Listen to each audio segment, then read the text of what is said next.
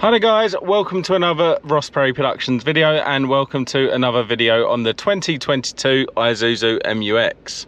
Now in this video I'm going to show you the two clocks that can be found on the car. So the one in the middle here that currently says 2:15 p.m.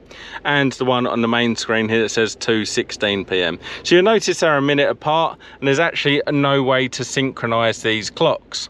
So the best that I can get is actually put this one to automatic. So just to show you, first off we can go through analog and digital, but what I'm going to do is hit the home button, go across to settings. We can go into the clock settings if you want to change it to 24-hour, 12-hour, or we go time zone, and I've got mine set to auto, which will actually pick up the time through the satellite navigation and also the GPS.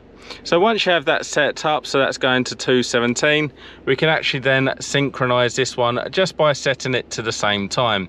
So all I'm going to do that is I'm just going to scroll across until we go into the settings,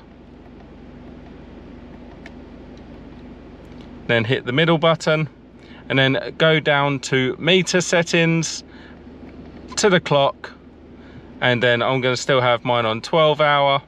And then I'm just going to go ahead, you can scroll backwards and forwards to change the time, but I'm just going to set mine to that 1 minute ahead so it reads the same. Confirm, end, and it takes you all the way back in, so they both now read 2:17.